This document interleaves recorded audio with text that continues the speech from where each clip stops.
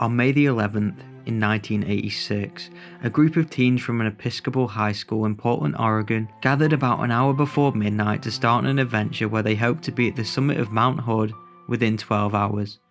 Their mission to ascend Mount Hood was part of an adventure program that all sophomores were expected to participate in, and with the amazing scenery and the sense of accomplishment, why wouldn't you? Mount Hood is located in Oregon and is the fourth highest peak in the Cascade Range.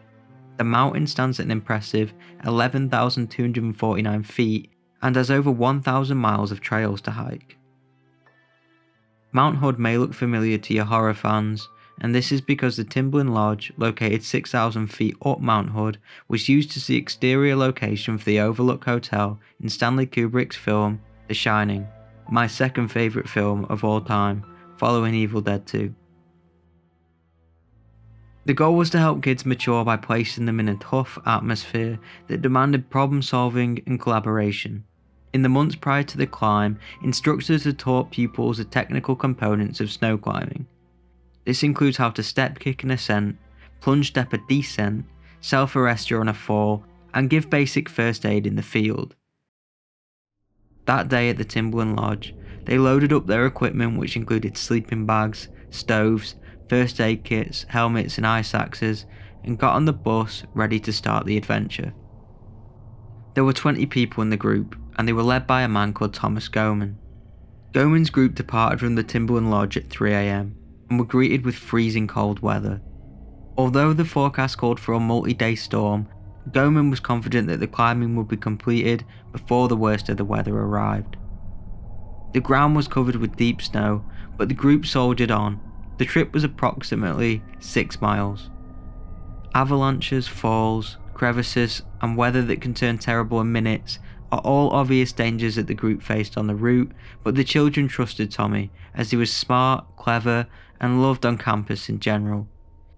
He was also an experienced mountaineer and ran an advanced climbing team.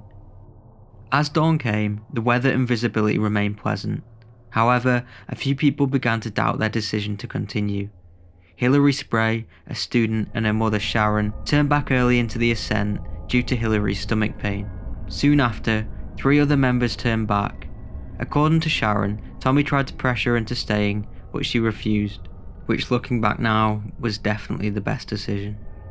2 hours later, the weather worsened, but Goman was still pushing to get to the summit. Summers, one of the guides, was finally able to persuade Goman to alter his mind at around 2 PM to turn back. He had gone ahead and discovered the conditions were far too dangerous to continue. At this point, the group were over 11,000 feet high. From here, things went from bad to worse. The storm had arrived, and the winds were strong, harsh, and freezing cold.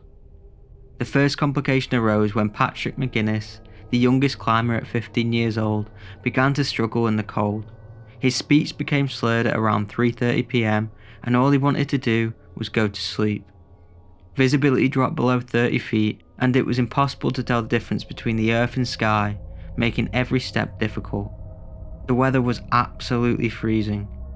McGinnis was then bundled up in the group's sleeping bag, while the students clustered around him. Susan McClave, a senior and seasoned climber, got inside the sleeping bag with him and helped keep him warm. To warm McGinnis up, the group then heated some lemon water, which helped but slowed their descent down. At this point, McClave and Summers took lead, and they carried on with their journey down. It was possible Goman was suffering cognitively, as it appeared the group had been heading down sideways rather than straight down. With evening yet again approaching, Summer constructed a snow cave, where the group remained for 3 harrowing days. It was in the early hours of Tuesday the 13th when rescue teams were informed of trouble on Mount Hood, after the group hadn't returned on time. One of the crew members, who had been up Mount Hood over 400 times, stated that they were the worst weather conditions he had ever seen. The rescue crew began looking, but couldn't find a soul, and didn't know where to search. The blizzard-like conditions meant helicopters were unable to be sent out, and visibility was now at an arm's length. The snow cave that the group had built was only big enough for 6 people. This meant that the group had to take turns in sitting into it. As dawn broke on Tuesday morning, Summers knew that he had to leave and get help. or they would all die. At this point, Goman couldn't even count to 10. Molly Schuler, one of the advanced climbers, went with him. They arrived to Mount Hood Meadows Lodge, a ski resort, about 2 miles east of the Timberland Lodge, a few hours later at 9:50 a.m, where they got help. The bodies of 3 students, outside the snow cave, were discovered by a team of rescuers on Wednesday morning.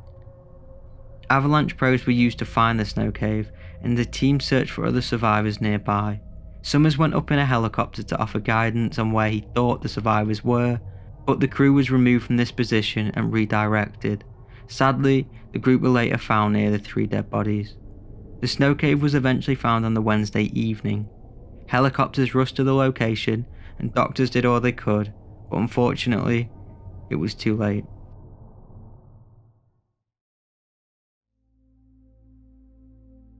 Seven students and 2 members of staff had died. There were only 2 survivors. They were Brinton Clark and Giles Thompson, both 15 to 16 years old.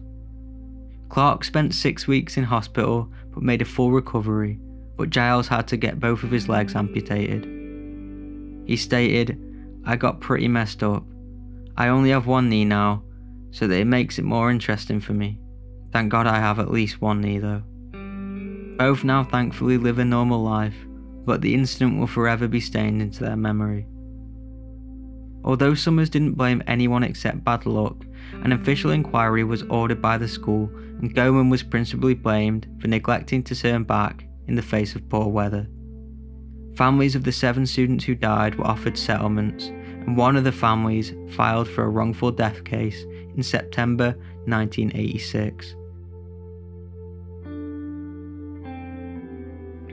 The disaster is the second deadliest alpine accident in North American history, trailing only an avalanche that killed 11 people on Mount Rainier in 1981. If you want me to do a video on this, please let me know in the comments below. Thanks for watching.